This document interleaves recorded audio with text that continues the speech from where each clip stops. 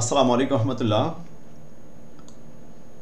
আজকে লাইভ ক্লাসে আলোচ্য বিষয় নাম্বার সিস্টেম, সংখ্যা পদ্ধতি। আজকের ক্লাসে আমরা এই অধ্যায়ের প্রথম ফরম্যাটে অঙ্কগুলো শিখব। সংখ্যা পদ্ধতি খুবই সহজ। এই অধ্যায় থেকে প্রতি বছরে বি পার্ট এবং সি পার্টে 2 সেট প্রশ্ন আসে। এদের থিওরি এবং ম্যাথগুলো খুব সুন্দরভাবে আমি ফরম্যাট আকারে সাজা দিয়েছি। এদের অঙ্কগুলোকে 6টা ফরম্যাটে ভাগ করেছি। সিলেবাসে আমাদের এই 6 ধরনের অঙ্ক দেওয়া হয়েছে। 6টি নিয়মের অঙ্ক আলাদা আলাদাভাবে আমার বইয়ে আমি সুন্দরভাবে সাজাই দিয়েছি।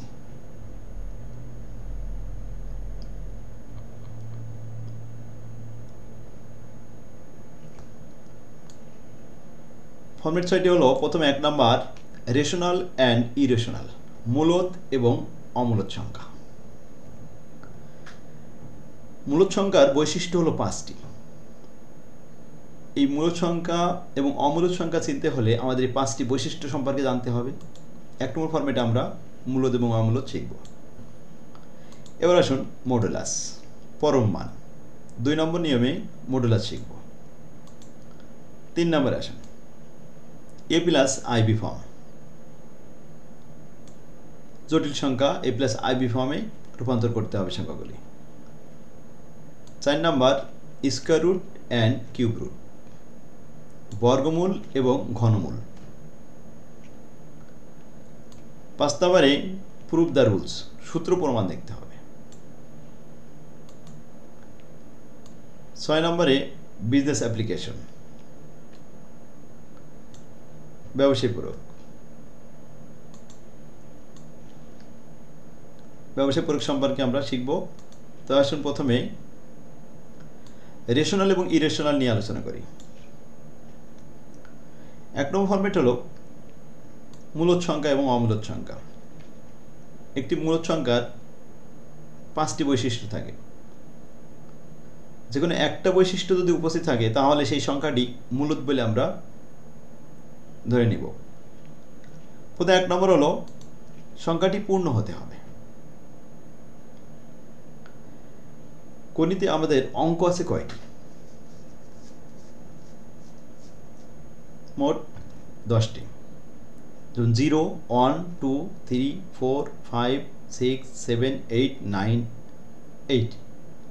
এই মোট 10টি, 0 থেকে 9 পর্যন্ত।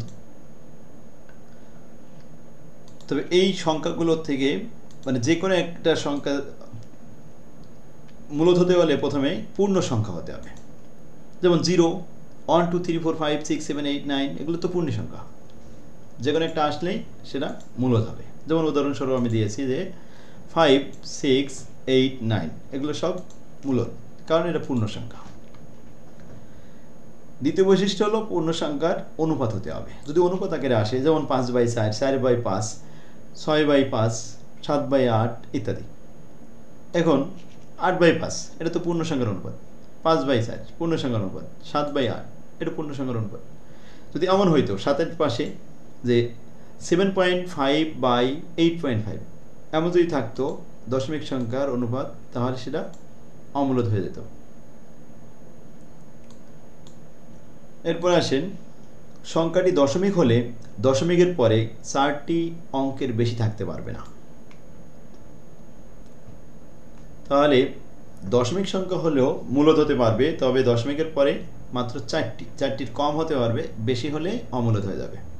যেমন উদাহরণস্বরূপ দেখেন 4.1231 কয়টা অঙ্ক আছে? 4টি। অতএব এই 4টির বেশি হতে পারবে না।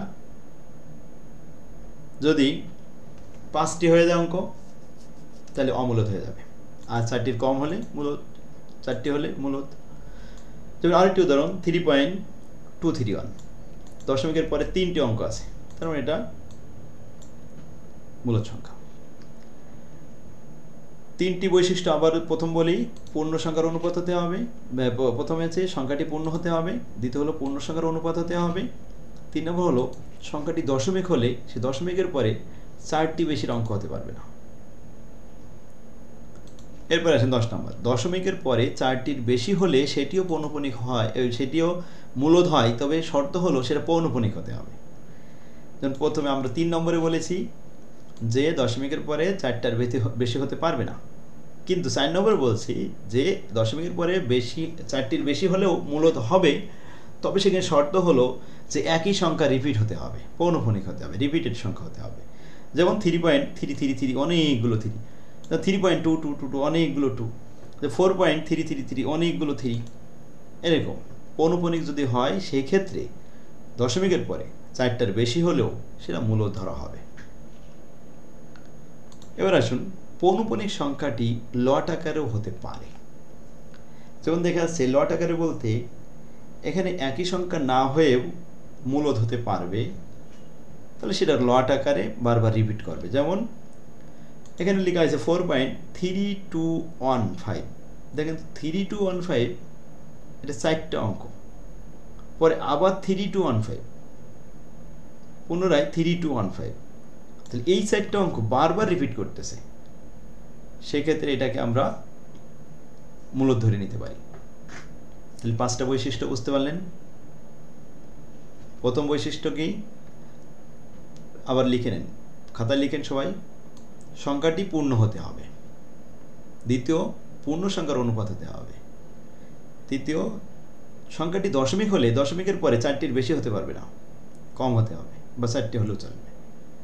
4 নম্বর, দশমিকের পরে 4টার বেশি হলে সেটি পৌনঃপুনিক হতে হবে, নাইলে মূলদ হতে পারবে না। পৌনঃপুনিক হলে মূলদ হতে পারবে। 5 নম্বর, পৌনঃপুনিক সংখ্যাটি লট আকারেও হতে পারে। এ হলো আমাদের 5টি বৈশিষ্ট্য। এখন এই ফরম্যাটে আমরা মূলদ অমূলদ সংখ্যা শিখব। এখান থেকে 1 নম্বরে যে অঙ্কগুলো আমি দিয়েছি এগুলো সব 1 মার্কের জন্য, আর 2 নম্বরে যে অঙ্কটা দিয়েছি এই অঙ্কগুলো সব 4 মার্কের জন্য এবং 10 মার্কের জন্য এখানে আসে। আমরা আজকে 1 নম্বর অঙ্কটা সলভ করি। সবাই একটু খাতা কলম বের করেন। প্রথমে আসেন, এ নাম্বারে আছে 5। এখানে 5 তো একটা পূর্ণ সংখ্যা, তাহলে এটা মূলদ সংখ্যা। অ্যান্সারের খাতায় লেখেন প্রথমে answer to the question number 1 অনের এ। প্রথমে 5 যে কোনো একটা অঙ্কের নিচে কিন্তু 1 থাকে, তো আমি সেটা লিখলাম সমান সমান দিয়ে 5/1। আচ্ছা, 1 দিয়ে 5কে ভাগ করেন, তো ভাগ করলেও কিন্তু 5 হয়। অর্থাৎ 5 ইজ এ রেশনাল নাম্বার।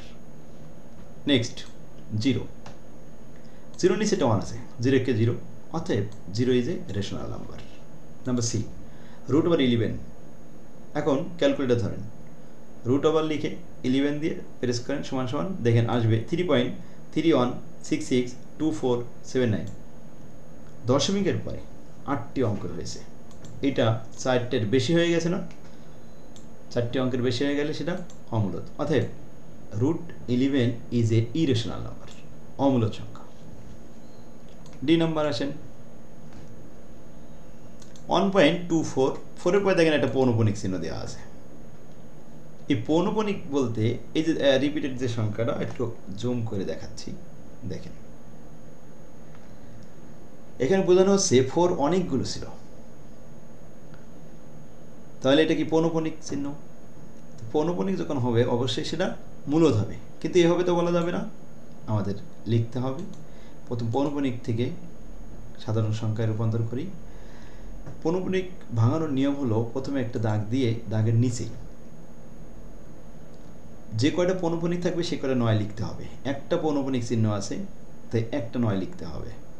এরপরে পৌনঃপুনিকের পূর্বে দশমিকের পরে যে কয়টা অঙ্ক থাকবে সেই কয়টা 0 দিতে হবে। কয়টা আছে? একটা, অনলি 2 আছে। দেখেন দশমিকের পরে 2 আছে, পৌনঃপুনিকের পূর্বে একটা অঙ্ক আছে বলে একটা 0 দিয়েছি, তাহলে নিচে আসলো 90। আচ্ছা, দাগের উপরে চলে আসেন, প্রথমে লেখেন এই দশমিক পৌনঃপুনিক সব উঠাই দিয়ে অঙ্ক আছে কয়টা? 3টা না? এই 3টাই লিখে ফেলেন, 1 2 4 মাইনাস। এরপর কি মাইনাস করতে হবে? 1 আর 2 মাইনাস, পৌনঃপুনিকের আগে যে কয়টা অঙ্ক আছে এগুলো মাইনাস করতে হবে। 1 আর 2, 1 আর 2 মাইনাস করলে মানে 12 মাইনাস করলে 124 থেকে 12 মাইনাস করলে 112 হয়।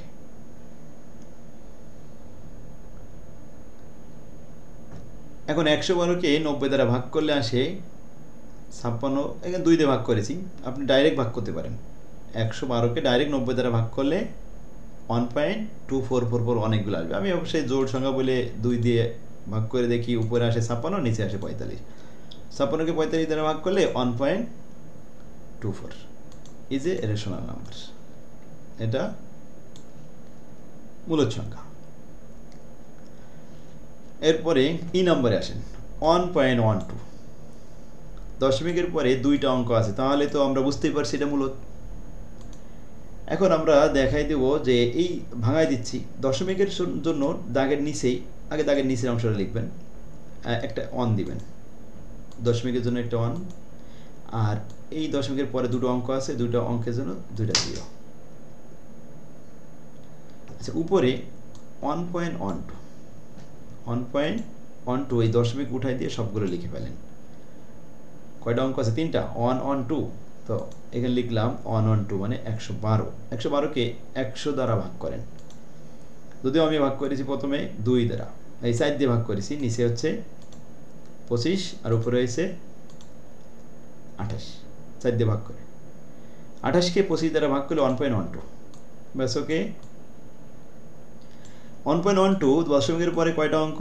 2টা অঙ্ক, তো 60টার কম হলে কি রেশনাল হওয়ার কথা, সেই রেশনাল হয়েছে, ব্যাস ওকে। এটাও পারলেন। রুট ওভার 17, এটা ভাঙানোর পরে দশমিকের পরে 5টা অঙ্ক আসছে, তাহলে এটা ইরেশনাল নাম্বার। 23 নাম্বার, 11কে 18 দ্বারা ভাগ করলে দশমিকের পরে অনেকগুলো অঙ্ক আসছে, 60টার বেশি, সুতরাং এটা ইরেশনাল নাম্বার। রুট ওভার উপরে আছে 7, নিচে আছে 28। এখন কি করবেন? 7 দিয়ে আমরা ভাগ করতে পারি, আছে 4 7 28। রুট ওভার 7 নিচে একটা যদি বানানো যায় রুট ওভার 7, তাহলে উপরে 7 কাটা যাবে, সেই অনুযায়ী সেটার জন্য আমি এটা করলাম কি, উপরে এটা রুট ওভার 7 আর নিচেই 4 7 28 এরকমভাবে ভাগ করে নিলাম, নিয়ে 4-এর উপরে একটা রুট আর 7-এর পরে একটা রুট, 7-এর পরে একটা রুট আর 4-এর উপরে একটা রুট, তো 4 যদি রুট করা হয় তাহলে তো 2 হয়ে যায়। অবশ্যই এক লাইনে আমি এখানে গ্যাপ দিয়েছি, আপনি গ্যাপ না দিলেও পারেন, যে রুট ওভার 4, পরের লাইনে আপনি লিখলেন 2, তা উপরে 7 নিচে 7 কেটে গেল, থাকলো 2, আর উপরে থাকলো 1/2। এখন 1কে 2 দ্বারা ভাগ করলে কি হবে? পয়েন্ট আসবে, পয়েন্টের পরে 0.50, 50 তো রেশনাল নাম্বার। আর পূর্ণ সংখ্যার অনুপাত, শর্ত তো মিলে আছে, পূর্ণ সংখ্যার অনুপাত, অতএব এটা রেশনাল নাম্বার। সেম ভাবে কে নাম্বারও পারবেন। এখন আসেন, এইখানে 2টা পৌনঃপুনিক, তাহলে কয়টা 9 হবে? 2টা 9। আর দশমিকের পরে কোনো অঙ্ক নেই, এই জন্য কোনো 0 নেই। আর উপরে লেখেন 218, 218 থেকে বাদ দেন দশমিকের পরে পূর্বে যে অঙ্কগুলো আছে, কয়টা আছে? একটা। 218 থেকে 2 বাদ দিলে 216, 216কে 99 দ্বারা ভাগ করলে হয় 2.18, অনেকগুলো 18 আসছে, অতএব পৌনঃপুনিক এখানে 18 অনেকগুলো আসছে বলে পৌনঃপুনিক চিহ্ন দিয়ে দেওয়া হলো। আচ্ছা, এটা রেশনাল নাম্বার। ক্লিয়ার?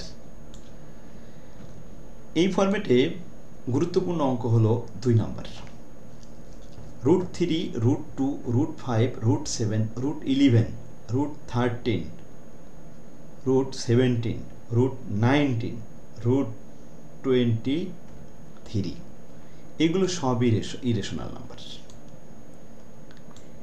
একটা সংখ্যা, একটা অঙ্ক রেশনাল হতে গেলে তার যে শর্ত 5টা দেখলাম, 5টা বৈশিষ্ট্য, ওই 5টা বৈশিষ্ট্য যার ভিতরে 5টার একটাও থাকবে না, সে তো ইরেশনাল।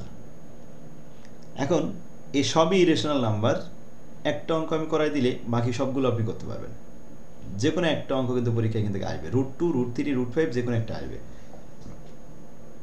এই অঙ্কগুলো 5 ক্লাস ছোটবেলা থেকে এটা শেখানো হচ্ছে, তো এটা সবাই পারবে। এখন আমরা ইংরেজিতে শেখাবো এটা। হ্যাঁ, তো চলুন, প্রথমটা আছে √3, তো √3 শিখে সেখানে √2 বা √5 লিখে দিলেও হবে 3 জায়গায়। সবাই খাতা কলম বের করেন। প্রথমে সাপোজ দ্যাট, ধরে নেন √3 ইজ এ রেশনাল নাম্বার।